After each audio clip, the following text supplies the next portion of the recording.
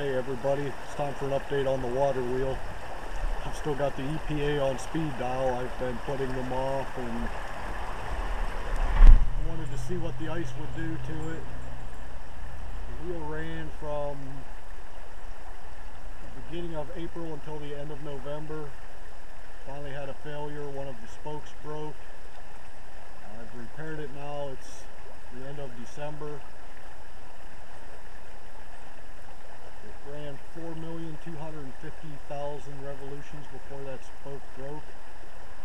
I'm curious now to see what the ice and the cold will do, how much will build up on it. So that's what we're going to do now.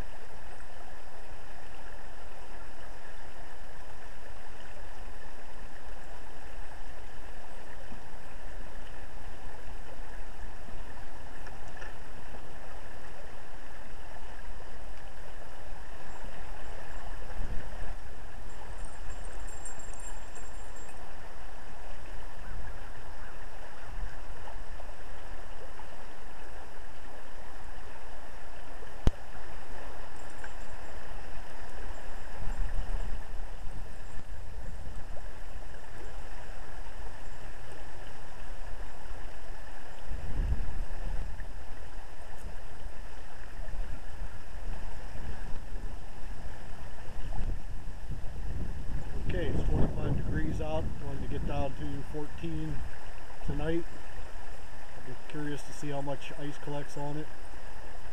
I think it'll probably be the destruction of it, but we'll find out. See you later.